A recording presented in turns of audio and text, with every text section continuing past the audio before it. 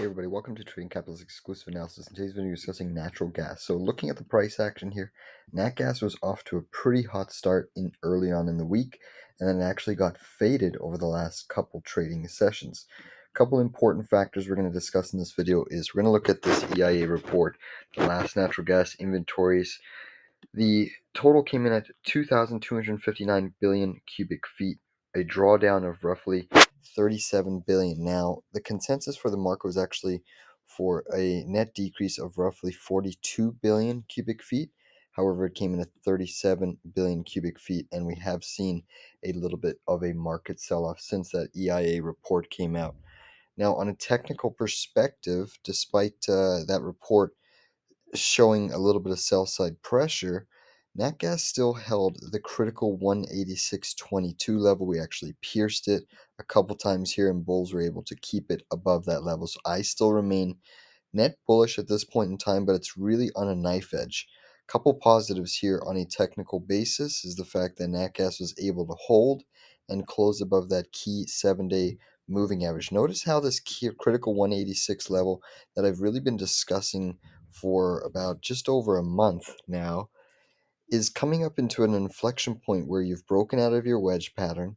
You're now trying to hover above that short-term key moving average, and you're right at that key 186 level. So there's a couple factors of support keeping price action slowly just above that area as we establish a base, in my opinion, to move higher. Now, if we start losing this on a weekly basis, this 186 level, this pattern could break down and we could go lower. Up until now, nat gas bulls are holding above the 7 weekly moving average here in yellow, and this is actually your highest close really since February of 26 here. So February 26, 1, 2, 3, 4, 5 weeks. This is your highest weekly close for nat gas in 5 weeks, which is, I think, a little bit of a sign that this is probably forming a little bit of a stage one basing formation. And I do think that nat gas has enough power to potentially make a little bit of a range break to the upside to get into that stage two pattern, which actually yields quite a substantial amount of upside.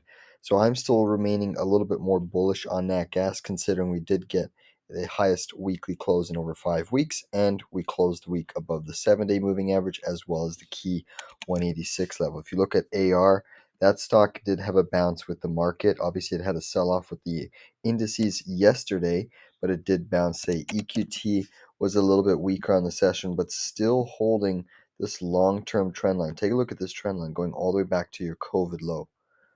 Look at all these pivots. You've slowly hit it, and you had a little bit of a double fake breakdown in this vicinity twice, and you managed to get above it. So we're retesting that area as we speak. LNG is a little bit weaker. This one's actually broken that little bit of a trend line going back to your neckline, but as of now, it still could be forming potentially another inverse head and shoulders that does give you a little bit more of a broader right shoulder that does suggest potentially even a higher target if it were to get back up to this neckline and trigger that potential breakout. As of now, LNG is coming up into a support trend line. That's primarily one of the reasons you actually bounced there today off of that heavy sell-off.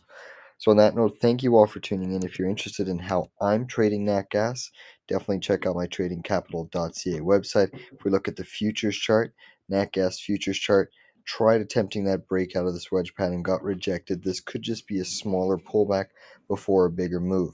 Obviously, you could always sell down to the low end of the wedge, but if you break this wedge pattern, then look out down below because you have a 144 and a 125 target on watch. On that note, take care, everybody. We'll see you on the charts a bit later.